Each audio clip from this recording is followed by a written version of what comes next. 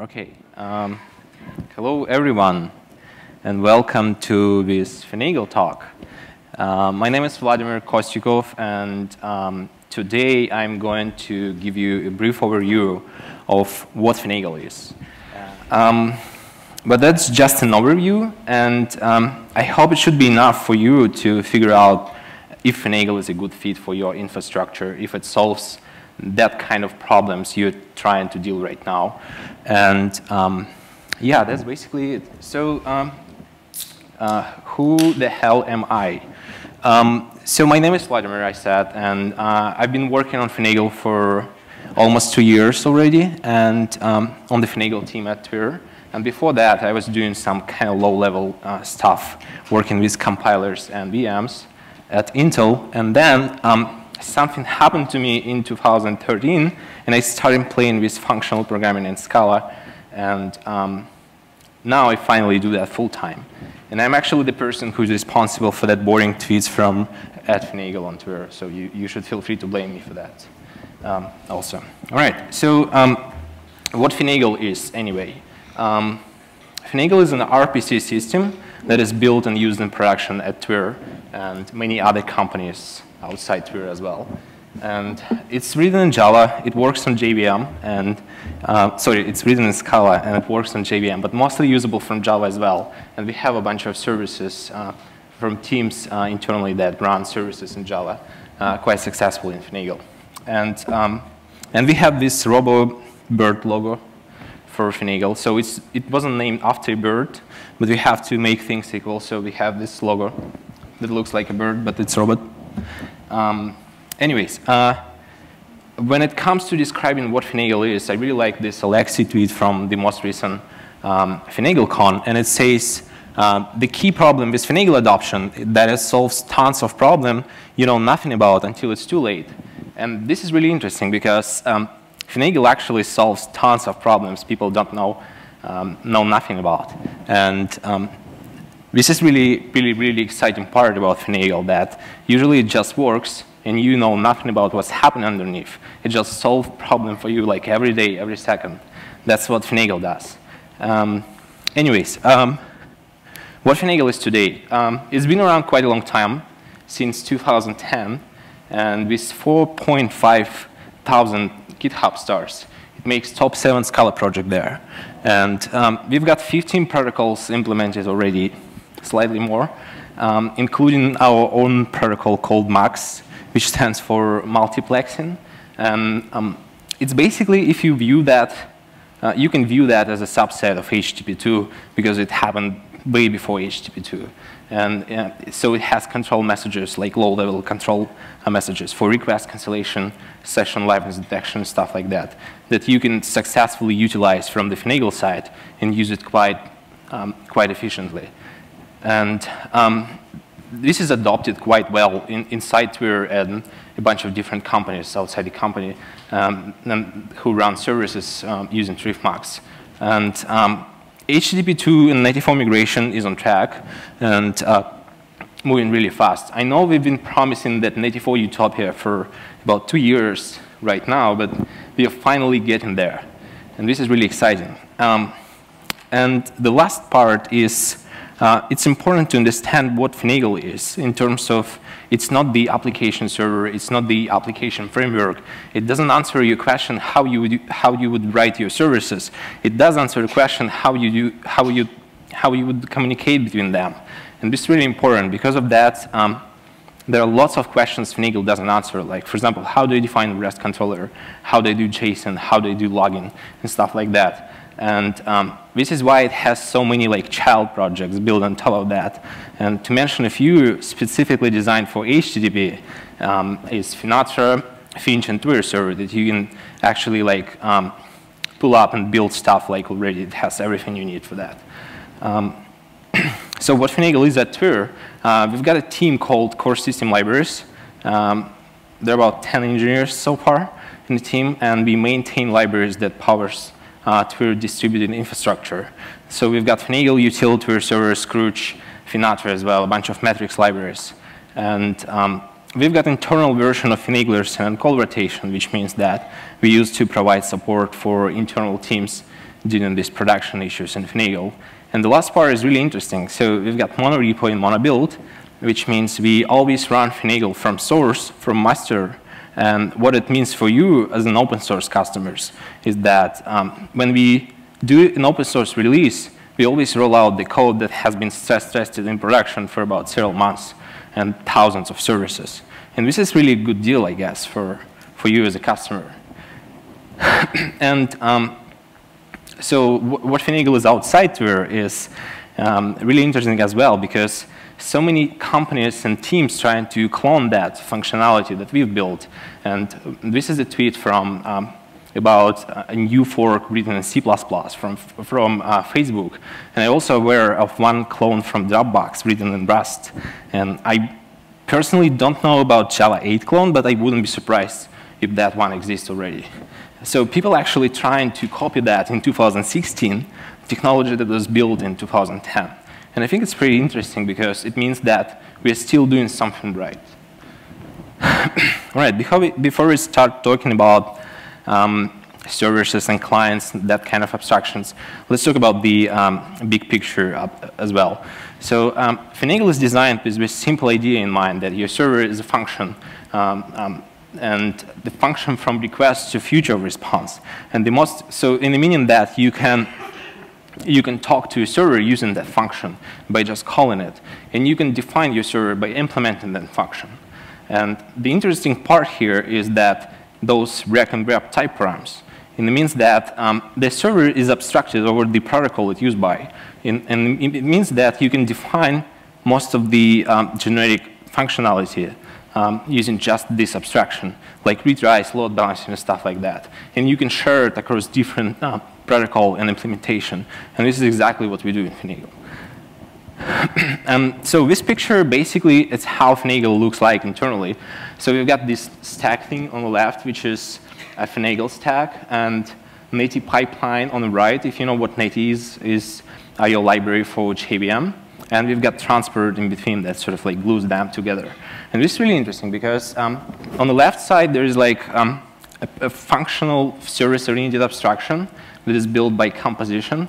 And on the right side, there is like event-based, low-level, high-performance native pipeline. And the transport sort of like glues them together. Yeah, and in this talk, we will mostly be focusing on the left part, on the stack part. And the stack is basically a collection of generic models that you can fold over and build your clients or servers. Basically, you can fold over anything that is known how to compose, and we know how to compose functions, so we basically know how to compose those services we've seen before. So in fact, what we do is we put those services inside the stack and then fold over it, and we've got a client we can call, or basically we can get a server that we can serve traffic through. And that's really interesting functionality. And inside stack, every single piece inside stack, every single like generic model sort of implements standalone like functionality. For example, retries is a standalone stack model. For example, load balancer is a standalone stack model, and so on and so forth. And that picture is exactly how server looks like, but clients are slightly complicated because they do so much work on top of just sending the request to make sure it will succeed in the least possible time.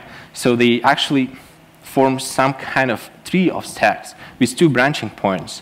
So we've got load balancer in the very first that distribute traffic across several nodes where your software is deployed to. And we've got connection pooling that maintains a pool of connection stacks. And each stack looks exactly like we've seen on the previous slide that terminates with native pipeline. And that forms, that tree of stacks forms a client, sort of like slightly complicated picture, but still quite useful to understand. And before we start talking about clients, let's talk about what they share in common. And this is a really interesting topic.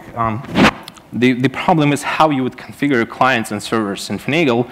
And we've been thinking about that a lot and try to solve the problem 3 different times. And I hope they finally succeed here. And so why it's tricky is because the configuration API should be simple enough and easy to use as well, because you want to be assure that common things is easy to do, but uncommon things is possible to do. And what we have today works quite well. So configuration is always code in Finagle. It's not conlight flags, not config files. It means that it always type checks by your compiler, and it auto-completes by your IDE. And it's really useful. There is a conventional API pattern for finding an entry point into your API. So basically, you type something like http.client.this, and you see what ID suggests you, what kind of params you can overwrite on that client or server, and what you can do with that, basically. And what we also do is we try to provide slightly different API for configuring what is known like expert level params. We think is not really safe to overwrite today, but we want to expose them because we want to experiment with them. And there is a slightly different API for this, and it's not so user-friendly. It's slightly not so discoverable, which means that when you use that, you're not having a good time, which is basically the kind of nice message we can send to user. If you're not having a good time, you're probably doing something wrong and dangerous. And the new API is actually like 100% Java compatible, so you can totally use it from Java. It's like the same kind of code. All right, finally, servers in Finagle. And servers are very, very simple in Finagle. They're like really simple. They optimize for high throughput, and they don't do anything extra, almost anything extra, on top of just handling the incoming request. And that kind of makes a lot of sense, because when you're a server and you've got a request, there's nothing to think about. You just handle it and move along, right? But there's slightly complicated logic inside server to accommodate that. And basically, by default, every Finagle server does 3 simple things. It do metrics and tracing for you, so it's easy to develop to debug production issues and monitor your components. It enforces really simple request handle time, timeout, and also maintains the request concurrency limit. And that's basically it. There's nothing much server left to do because it's just like straightforward. You've got a request, you handle that. So here's how you can override the concurrency limit on your server. You can say that I want to handle at max 10 requests at once, and there's like 0 waiters allowed for my server, and there's like a super straightforward API to do that. And the concurrency limit and everything on top of that 10 requests will be rejected by a server, and hopefully will be retried by a client that talks to a server. But we don't know that for sure. But anyways, we just reject them. And the concurrency limit is one of the forms of admission control we support for servers in Finagle. And when I say admission control, I mean some kind of feedback control from the underlying system that you can use to figure out if you have enough resources to handle the incoming request. And if you don't have them, you just reject that. And this is really useful for servers to not like overwhelm themselves. And for example, another form of admission control we are experimenting right now is, and it's not included in our open source fork because it's highly tied to the infrastructure where we run our services, which is Mesos. And so the admission control is called throttling-based admission control, and by name it's kind of like known what it do. Basically what it's trying to do, it monitors Mesos metrics and try to predict a time when your server is about to get throttled by Mesos, and it starts rejecting requests to prevent that. Basically, it's really, really useful to protect yourself from huge spikes on traffic. And instead of like slowing down 100% of requests, you just reject 25% of them and keep operating normally. And this is really, really nice feature because sometimes it even helps you to stay within the SLOs. So you don't have to, for example, with throttling-based admission control, the worst case scenario you can get is if it's disabled, you can get the entire cluster restarted because every single node there will be throttled. But with throttling-based admission control, you just sort of like reject some amount of requests, some kind of failures you send to your clients, but you keep operating normally. And you keep serving traffic, at least 75% of traffic, you do that. And this is really, really useful thing. And another interesting part I wanted to mention is it's not really like admission control. It's something slightly different, but we've been also experimenting with that. And it's called GC avoidance. So the thing is, you sort of like do the same thing, but instead of monitoring Mesos metrics, you monitor your GC activities. And when you can predict that your node is about to get to go for a long GC pause, you can start rejecting traffic to prevent that. Or you can just say your server saying that hey, I want to spend some time doing GC, can you not send some requests to me for that time? And this is really useful. It's not enabled by default for us, but we're trying to experiment with that as well. And if you want to talk about that more, we can chat about afterwards. I can teach you how to enable that. So what else? The request timeout is really a simple thing. You just say how much time do you want to spend handling the request. And if you wasn't able to handle that in 42 seconds, you just time out that. It's a really interesting part. All right, clients are really, really smart. They like much more complicated than servers. And even if compared to that servers that can sort of monitor Mesos metrics and do stuff like that, it's still really stupid compared to clients. So, and clients do as much as possible to make sure that your request will succeed in the least possible time. So they maximize success rate and minimize latency. But servers optimize for high throughput, so there's nothing much we can do. And in clients, we can do a lot to make sure that success rate is maximum and latency is minimum. And this is basically the list of features client supports. We won't be able to talk about everything here, but we will try to cover like highlighted parts. And before doing that, let's just go through every item here and see if we understand why we actually need that. So the retry model is actually pretty straightforward. You want to be able to retry failed requests to make sure that success rate is high. And to do that, it's actually a really tricky problem because you have to answer a bunch of tricky questions. For example, how do I say if request failed? Or how do I say if it's safe to retry? Or for example, if you already tried once, the question is, should I keep retrying? Or should I stop? Should I just drop it? And stuff like that. This is really a tricky problem, and retries are enabled by default in every Finagle client. You usually shouldn't care about that much. What else? We have to be able to help services locate each other. So there is a built-in service discovery and naming tooling inside Finagle clients. So basically, you get that for free. And if you want to know more about that, I highly recommend watching Marius's talk from the most recent Finagle con. It's called RPC Redux, and it covers naming and service discovery part really well. So we want to make sure we can override timeouts and expiration inside the client, so we can sort of like put the bounds into our distributed system, into components in distributed system. We also make sure, the most interesting part, we also want to make sure that we can distribute traffic across a number of instances where our software is deployed, and load balancers solve that inside every Finagle client. What we also can do, we can do rate limiting, and that's actually really depends on what you want to try to do. For example, you can talk to some external API that rate limits you. You can make sure your Finagle client doesn't exceed that. You can configure that and make sure you still keep getting the traffic through that API. You can do connection pooling. It's enabled by default for every single Finagle client except for the Max one, because it doesn't actually make sense to have that for multiplexing protocols. You can do circuit breaker and failure detection for free, and Finagle does that. So why we need that is we want to make sure we want to make sure we take care about unreliable replicas, nodes inside your cluster. So we want to exclude them from the load balancer set, so we don't set traffic onto that nodes.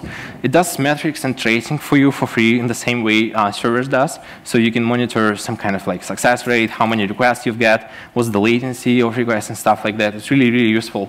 And the last two is really tricky questions here, and most of the people don't care about them, but we do care, and Finagle does support that. And so interrupts. Why we need interrupts? We need to make sure that we do not do some useless work, and we want to make sure we have support for canceling requests. So the problem is, you might think, why would they cancel the request? Why would they do that? I just send it crap. I want that handled.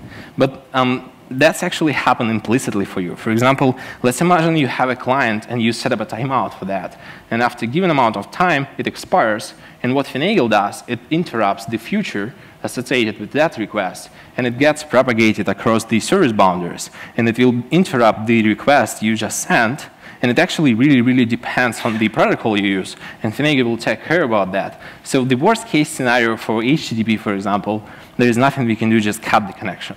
But for some more advanced protocol like MAX, we can actually try to cancel that. We can send a low-level signal to a server saying that, hey, I'm no longer interested in the result of that request I just sent you, so you should feel free to drop that. And we do that today, and we do that for Max. If you use Max to retrieve Max, you should get that for free. And the context propagation is kind of similar thing. And the idea is you want to make sure that you can attach some additional information to your request, like trace ID, like client ID, request ID, anything you want to do. And basically, Finagle takes care about that. It gets serialized and deserialized depending on the protocol you use, and sort of like propagates over the wire between different services, and you can sort of pull up that information anytime you want, and you will get that explicitly for your request. And this is really useful for tracing, for example. And so the last two is actually really good reason for us to still like our futures better, because they support that, and Scala futures doesn't actually do that for you. All right. So before we start about talking in deep details about Finagle client models, we can talk about this interesting problem in this poll. And the problem is, how come HTTP 500 considers success in Finagle? So who thinks it's a bug? Nobody thinks it's a bug. OK, that's actually right, because it's not a bug. The idea is, as you remember, Finagle operates on layer 5 of the OSI model, so it knows nothing about the protocol application it's used by. And basically, when it sees an HTTP response 500, it sees the correctly structured HTTP message, and it looks like success to Finagle. And that's actually a pretty big deal, because first of all, our metrics messed up, because success rate looks like 100%, but we are serving failures, basically. And the second part is Finagle load balancers go crazy about that, because if a server responds really quickly and the response looks like success, load balancer thinks, well, it might be a good idea to send more traffic to that replica because it's doing a really great job. And in fact, not, because it's serving failures. And to solve that, it's been a problem quite a long time. And to solve that, we have this really new, exciting feature called, it's called response classifiers. So it means that you can actually plug in into a Finagle client some sort of like a partial function saying what kind of requests should be treated as success, what kind of requests should be treated as failures, and you can teach Finagle how to behave on that kind of request. And this is really useful. For example, here you can define response classifier that treats 503 servers unavailable as a non-retriable failure. So which means that when you've got that response from a server, the circuit breaker will kick in and sort of like disable that replica for some time to make sure that it gets to a normal state before you can retry that request. And it's really useful. Right. So finally, how do we do retries?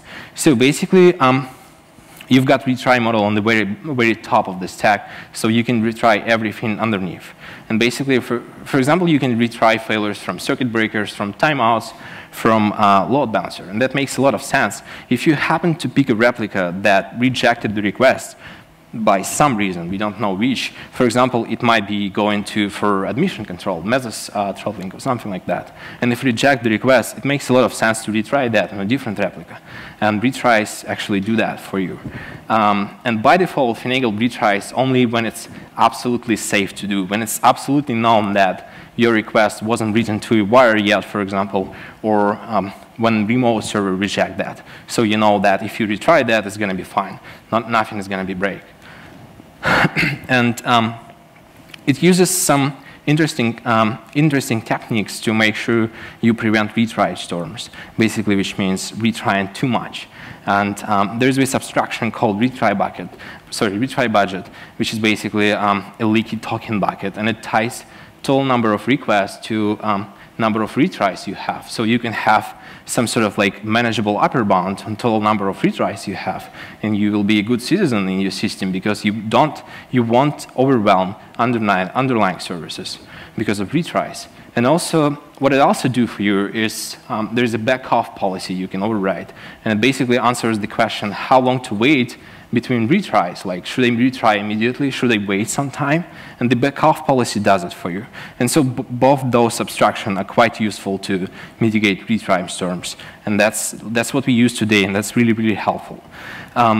For example, you can define retry budget in a way like this. You're saying, I want to make sure that I retry no more than 10% of total number of requests, and on top of 5 retries per second to accommodate clients with low RPS.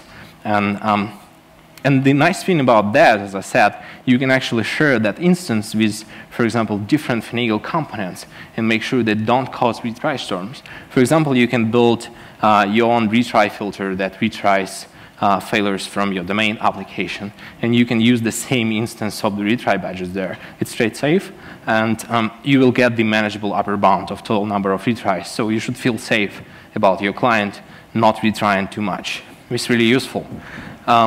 So the backoff policy is defines the behavior of the retry client, saying how long to wait between retry attempts. And basically a stream of duration, which is really nice because you can plug in your own thing really easily because we know how to work with streams and Scala collections, stuff like that. And we also provide a bunch of predefined policies as well, and the most useful of them is the one that jittered. So the idea is quite often you have a bunch of clients talking to a single server, and that server might perform really poorly under high contention. And you want to make sure that clients started at the same time. If they're going to retry, they shouldn't retry at the same time. So we want to reduce contention between them, and we want to make sure they don't compete with each other. So to do that, we just add some sort of like randomized factor into every retry, into any duration in the backoff. So we want to make sure that clients do not compete with each other. And jittery backoffs do that for you, and you can use any of the predefined policies here. And the most interesting part is that Finagle does that for free for most of its components, but not for retry policies. And for retries, you can override that using saying something like, I want to use exponential jitter starting at 2 seconds and ending at 32 seconds. And what it means in practice, you will be retrying at random of 2 seconds, random of 4 seconds, and so on and so forth, up to 32 seconds. And you will make sure that your clients do not compete with each other on each retry to a single server. Right, so now that we know how to retry, we want to make sure that there is something we can retry to. And one of the ways to do that is to override some timeouts in your client. And this is, there is a hell of a ground timeouts you can override in Finagle. You can override TCP timeout, you can override session acquisition timeout, session max lifetime, session max idle time, and stuff like that. And this is really useful. And none of that is overridden by default. Finagle is trying to not speculate on application level values, so it doesn't override anything like that. There is no retry, there is no request timeout by default. There is no concurrency limit by default. There is no any kind of session timeout by default. You have to be explicit about that, and it should be tied to your domain, to your application, and things like that. Finagle is not speculating on those values. Finally, the most interesting part, load balancing in Finagle, which I think the most advanced thing in Finagle at all. So first of all, to understand how this thing works in Finagle is that the important part here is there is a deep-seated assumption inside Finagle. It was designed on top of this idea that your server set is basically a replica set, which means every single node in your server set is actually equivalent from the point of view of your application. So you can totally retry any kind of request you've got onto any different replica you have, and you should feel free to distribute traffic uniformly and do not tie to any kind of replica in your server set. And Finagle comes with a bunch of load balancing options, different, and it might be viewed as a combination of two different components. We've got load distributor and load factor. Basically, what we do is we distribute traffic across some subset of nodes and then pick the one for which the load metric is minimal. And that's what general load balancer does for Finagle. And in order to understand what kind of load balancers we have in Finagle right now, I think it makes a lot of sense to have a look at the evolution of load balancer in Finagle. And in the early days, we had this very simple thing. It was called heap load balancer. And it's built on top of min heap that maintains number of outstanding requests per each node in your cluster. And it's really simple and straightforward. And so when you make a request, you just pick a root because it's a minimal value, and then you rebuild the entire heap.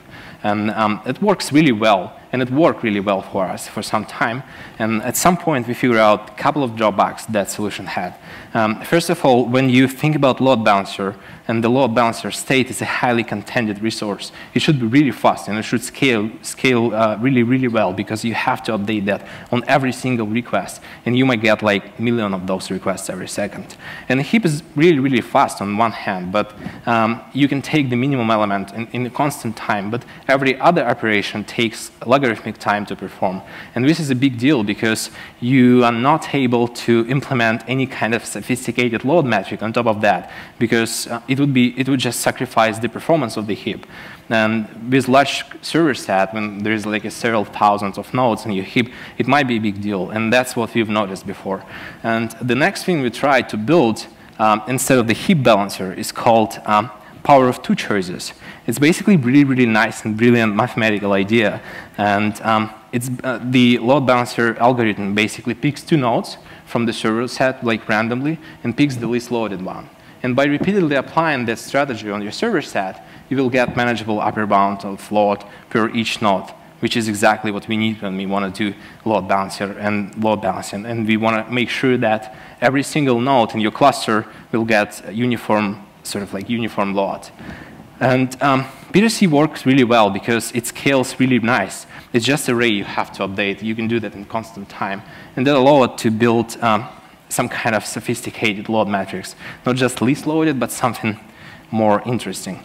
And the most advanced load metric we have today is called EWMA, which stands for exponentially weighted moving average. And it basically, for every single node in your cluster, it keeps track of the round-trip latency weighted by the number of outstanding requests per each node. And this is sort of like smart, because being on layer 5 of the OSI model, it kind of makes sense to take an advantage of both RPC latency and RPC queue depth. And this metric does it for you. And which means it's really sensitive to latency spikes.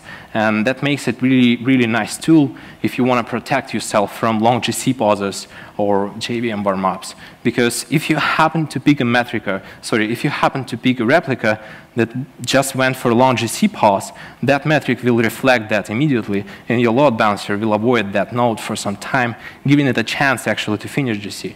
And the same thing happens if you just start new servers and JVM needs some time to warm up. And that metric helps prevent it's like huge load on that metric. So huge load on that replica, giving it some time to actually finish those. And so let's look at the comparison of those three different options we've seen before. That's really interesting. So we've got round robin, which is like stupidest algorithm ever. And we've got P2C plus least loaded and P2C plus EWMA. And here we run a simulation when one client talks to 11 different servers, and each server replaces a latency profile captured from a production system with no significant spikes. But at some point, we fix the latency of one of the servers to 2 seconds, simulating long GC pause. And we want to make sure that we want to measure sort of like top line latency from that client, and we use different load balancing strategies. And what we see here is, sorry, round robin behaves really, really bad. It goes to more than 1.5 seconds at P99, and least loaded doing much better in mitigating latency spikes until P99, and EWMA doing this great job in maintaining low latency until 99.9%, which is, and there is a huge difference between those three. And for example, usually we tie latency with failures with timeouts in distributed systems. And if you say timeout is going to be 1 second for that client, we will get different success rate for those three options. And with round robin, you will get success rate 95%. With least loaded, it's going to be 99, and with EWMA, it's going to be 99.9. And there is a huge difference between those, because with first two, you will likely to get page probably at night. And with EWMA, you will be sleeping like a baby. That's a good selling point, actually. Yeah, that's really interesting. And if you think that EWMA is the most advanced load balancer you've seen so far, you're probably wrong, because we've got something really, really cool inside Finagle, and it's called Aperture. So, and what it does is it's trying to solve the problem of large server sets, large clusters. And what happens in practice, you might have one client talking to several thousands of servers, and which usually result in several thousands of open connections and low concurrency level per each node in your load balancer. And that's actually quite a big problem. So why it's a problem is why number of connections matter? Well, that's easy. It's just waste of resources, and it usually comes with the cost of long tail latency because of high number of connection establishment, which usually takes much longer than just send a request. And why concurrency matter? And it's actually really interesting, because in order to take an advantage of any load balancer metric, we need some numbers to work with. We need something. And when concurrency is low, everything is zero. Number of outstanding requests per each node is zero. And there is nothing we can do to advise load balancer how to make sure that you made the right choice. And sort of to solve that, we are trying to view the cluster set, the replica set you have, like a huge replica set, from through the small window called Aperture. And in that window, you can actually apply any kind of load balancer you have today in Finagle. You can apply P2C, EWMA, and get the best latency profile ever. And that actually works pretty well. And it means you've got less connections from client, less connections from server. You get better latency profile. You got better tail latency, especially. And what it does, it uses some kind of feedback controller from the underlying system, and it tries to adjust your aperture size to make sure that every node inside your aperture will be getting constant load between the boundaries you set in the very beginning. And this is really nice, because it keeps every single replica inside your aperture in the warm state. So everything is up, everything is running, and it works really, really great. So Aperture is not default today. It's sort of like still experimental, but you can try to enable that in your servers. And what you can do, for example, you can say, I want to make sure that I start with aperture size 10, which means 10 nodes in your cluster set. And I want to make sure that every single node inside my replica set is constantly getting load between 1 and 2 concurrent requests. And the aperture will try to adjust your window starting from 10. It might shrink, it might widen that to make sure that every single node is getting that kind of load there. And it's really interesting, the dynamic approach.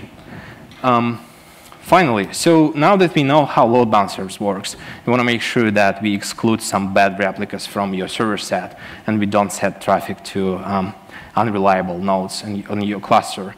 And Finagle uses circuit breaker for that. And there is a layer underneath load balancer, and they can disable some of the nodes from the sort of like exclude some of the nodes from replica set, so you don't send traffic to them. And we've got 3 of them implemented right now. The simplest and the most straightforward one is fail fast, which basically disable your session if you fail to do TCP connect and try to retry TCP connect after a given amount of time. You can override the back-off policy for that as well. The next one is called failure curl. It's actually a really, really smart thing and the most advanced circuit breaker we have today. And it has like pluggable policies. We will see later how to configure that. And the last one is called threshold failure detector, which is basically a ping-based failure detector. And we support that for protocols that support low-level session liveness detection signals like MAX or HTTP2 will support that. And the idea is really simple. You just send a ping and measure the latency which takes to get a PONG from your server, and you try to answer a question whether or not that latency good or bad. And if it's bad, you just say that node is unreliable. I'm going to exclude that from the replica set for some time, and then I'm going to try back. And everything is retryable here. So circuit breakers, they don't just exclude something like for unlimited time. They try to retry after given amount of time, so we can go back to normal state if it's possible to do. And so let's talk about failure accrual just for a bit. So this is the most advanced circuit breaker we have, and in the way that it supports pluggable policies, you can plug it into and teach it how to treat your responses and whether and when to disable your session, basically. And right now we have two different policies available. So the first one is success rate based. So you basically can say what success rate you expect from every single node, and if it goes below that value, it will be the replica will be disabled, will be excluded for some time. You can also say how many consecutive failures you can get from a replica, and if it's greater than some number, you can disable that as well.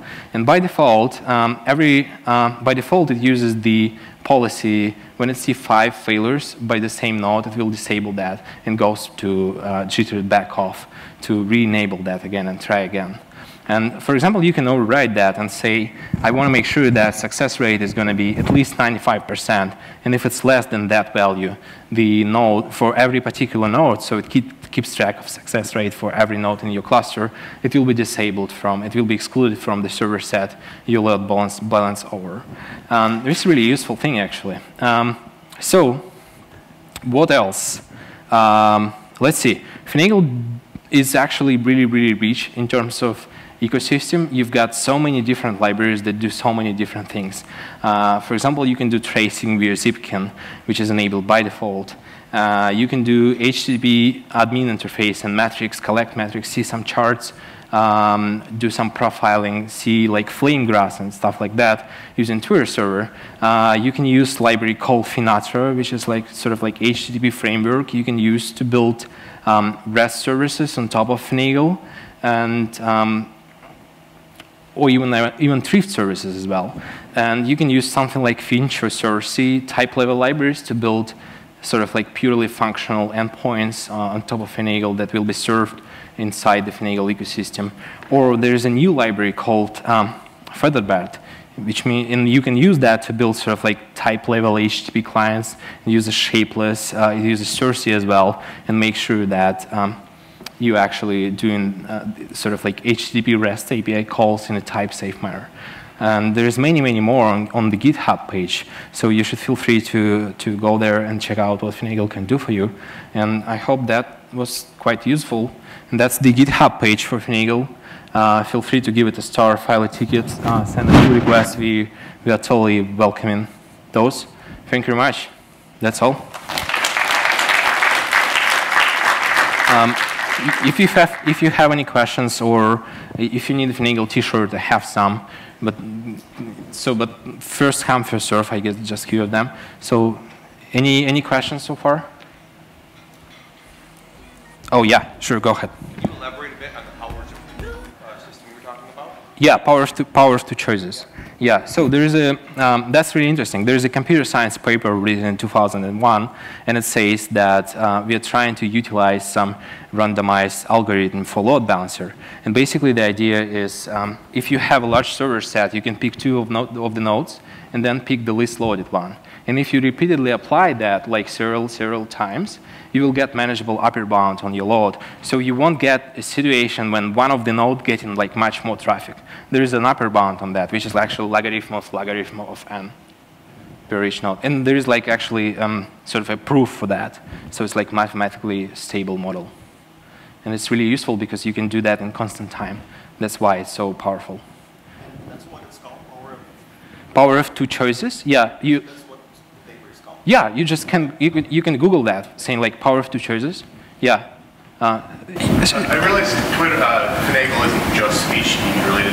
How would Finagle be, and I'm asking this in the context of I'd like to use this for something important, how would Finagle be sending very large data sets, like let's say 5 to 10 gigabytes of data, or like streaming connections? Right. So you said Finagle HTTP related in the. No, I'm saying I realize Finagle's not just HTTP. Right.